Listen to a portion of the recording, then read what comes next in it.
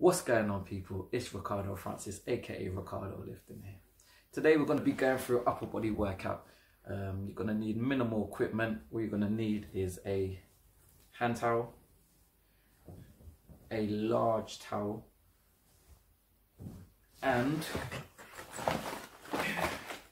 a backpack. And you want to fill that backpack with stuff. I've got filled with water, etc. Using my old carnival backpack.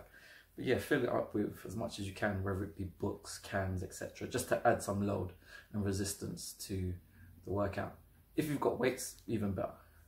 So this workout is a strength-based workout. It's all about muscle stimulation. So when it comes to bodybuilding, it's all about stimulating those muscles. Doesn't matter how heavy, it's all about just getting the most out of it. So it's really going to be focused on time under tension and mind-muscle connection. So you're really focusing on contracting those muscles as hard as you can throughout the workout. And that's why the rep ranges are going to be quite low, considering some of them are body weight movements. Because you are putting them under tension, under load for quite a long time, those rep ranges are enough to stimulate and fatigue those muscles. Without further ado, let's get to it. Okay, we've got to kick things off with an awesome warm-up. So we're going to start with walkouts for 10 reps. This has got to be my staple warm-up exercise, you know, because it fully engages the body from the lower body, core and upper body. Just make sure you control the motion, keep that core nice and tight, lie down on the ground to get full stretch in the chest and shoulders. Through this workout, you're going to notice that a lot of the exercises we do for like 5 sets. So it's a lot of volume, but not too many exercises. So it's making sure you get the most out of it. And it's really about controlling the motion and contracting those muscles as best you can to get the most out of this workout.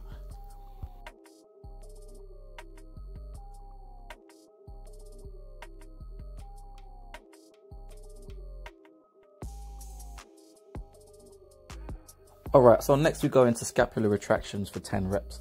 This is really about getting that scapula to engage. It's about pulling your shoulders back and down, squeezing the middle of your back, and then pushing away from the floor to really engage those traps. So it's really about identifying your lats from your traps and your shoulders.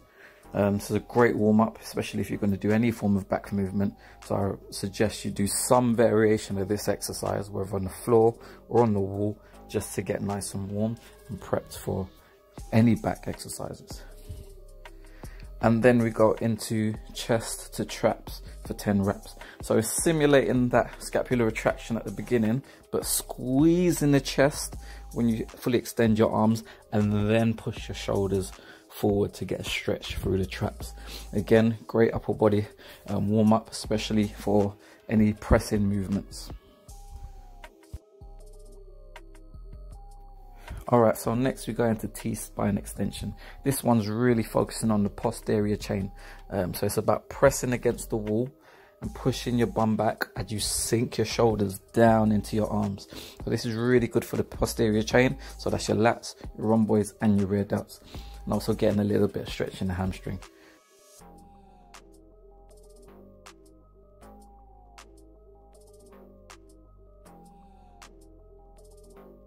And on to the last warm-up exercise, floor angels.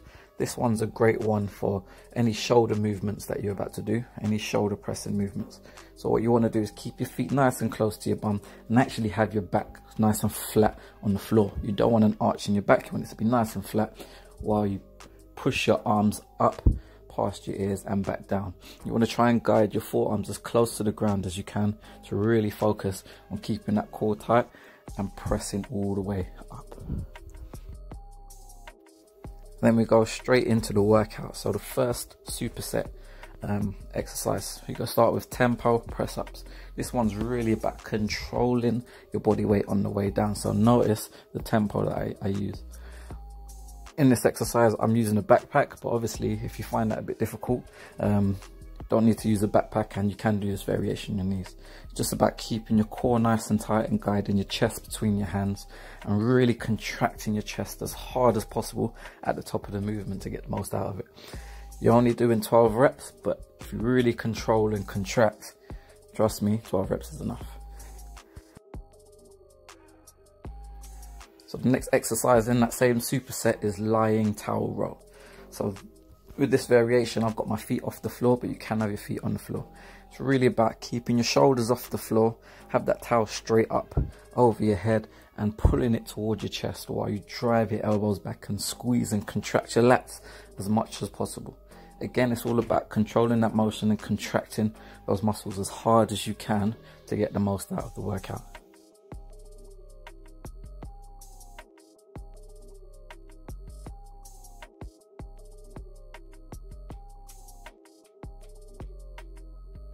So moving on to the next superset is incline narrow grip press ups.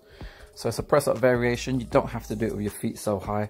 If you can't do this at all, start on the floor on your knees. It's about guiding your chest between your hands with your hands very narrow, very close within shoulder width, and then pressing from the chest. Make sure you keep that core tight and a nice stable body.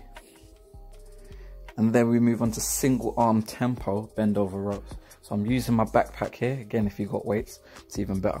It's really about controlling that tempo and guiding the arm down and driving the elbow in to your side, squeezing your lats as much as possible, but keeping your body rigid. You don't want to turn through the movement. You literally just want to stay nice and straight, square on, and contract those lats.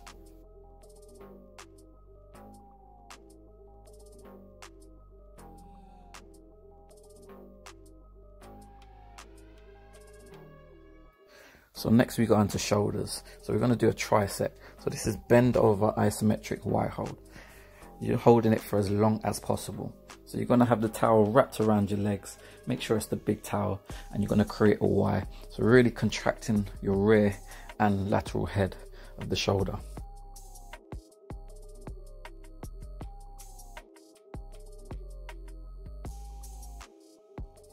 So the next exercise in the tricep is pike press ups. You're doing as many reps as possible with your feet elevated.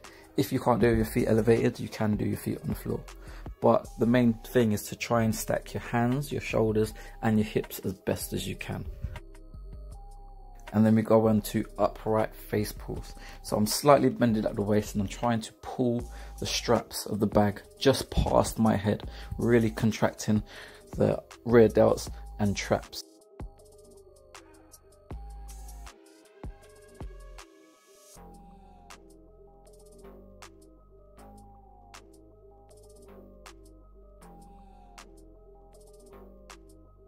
And then we go into a tricep finisher. So first we're starting with explosive press ups.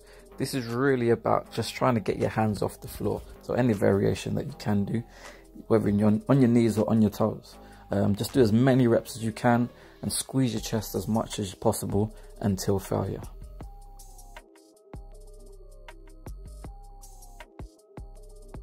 And then we go on to back extension. Again, you can have your feet off the ground or on the ground. Keep your hands in line with your head and just raise your shoulders off the floor. Do as many reps as you possibly can, contracting your lats as much as you can. And then finally, front raise isometric hold. So you want to keep your core tight, squeeze your glutes and just hold that bag out in front of you for as long as you possibly can. Really going to burn and finish off the upper body. And that concludes the workout, ladies and gentlemen. It was a tough one. If you tried this one, it is a tough one. Sweating. It took me about an hour and a half, so it should take you about an hour to an hour and 15 minutes, depending. Obviously, I had to record, etc. And you'll burn anywhere from 600 to 900 calories. Like I burn 900 calories, but obviously, if you do different regressions, etc., you'll probably burn a little bit less. I'll put the workout in the description below. Make sure you hit that like button, subscribe to the channel, and share it with all your friends. Anyway, that's me. I'm out. Peace.